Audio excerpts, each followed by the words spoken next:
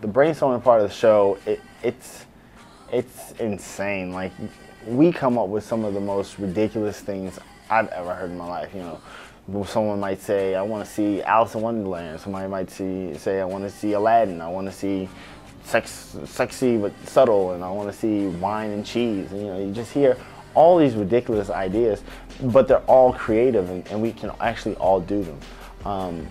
So, you know, this year's show, you know, so since we're showing you the making of the fashion show, you're actually going to see all the ideas that we came up with.